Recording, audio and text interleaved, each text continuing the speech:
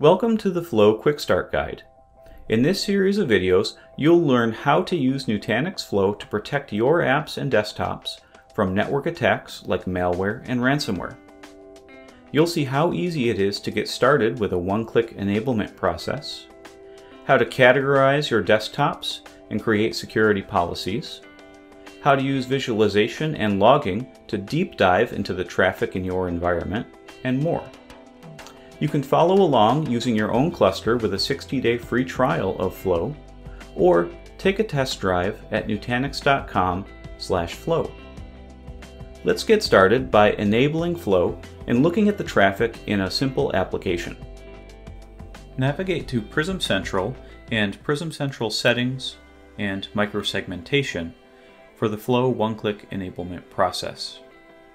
We can see that a number of pre-checks are run against the connected AHV clusters to determine whether or not these clusters are capable of running Flow. In this case, we only have one connected cluster, and we see that it is capable of running Flow.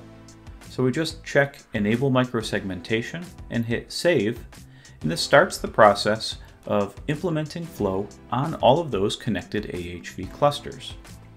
Now that Flow is enabled, we can take a look at that application our developers deployed.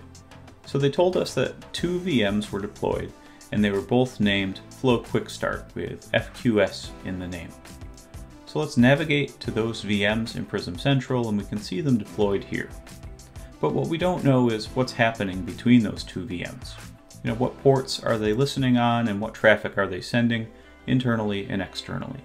With the addition of cloud-based Flow Security Central available from your My Nutanix account, you now have the tools to solve this problem. So we navigate over to Flow Security Central, and we see that there's a new Network and Microsegmentation tab available, as well as VM Security Status. This allows us to see which VMs are sending the most traffic and which VMs might have security problems such as not being categorized or part of a policy.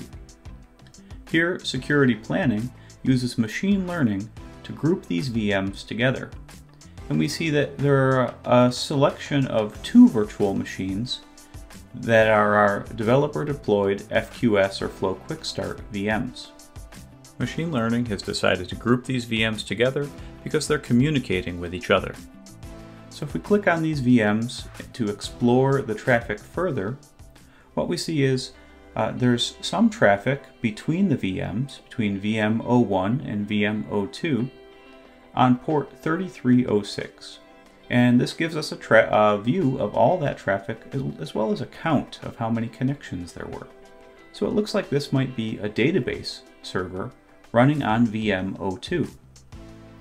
And then if we look at the traffic between the outside world and VM01, here as external traffic to VM01, we can sort this by the count and see that this might be some sort of a web or application server because it's running on port 8080 and accepting connections from the outside world. So using Flow Security Central and its machine learning, we know that these applications, these VMs, are part of the same application, so we could assign them an app type value. And we also know that one is a web server and one's a DB server, so we could assign them the relevant tiers with an app tier category.